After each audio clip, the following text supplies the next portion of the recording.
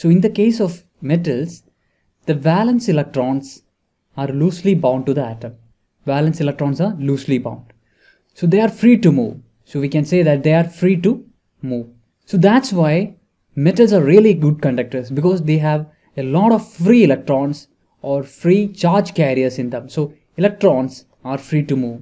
So this bonding can be considered as positive ions in a sea of electrons.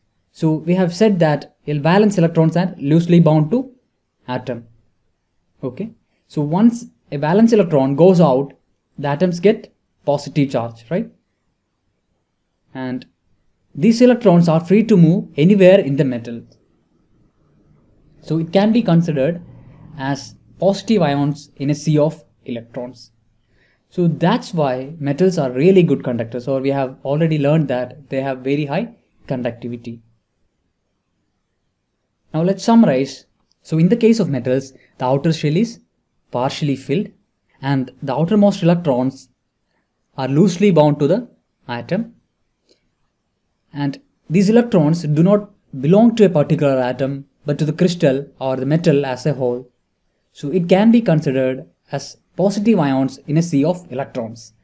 This explains high conductivity of metals.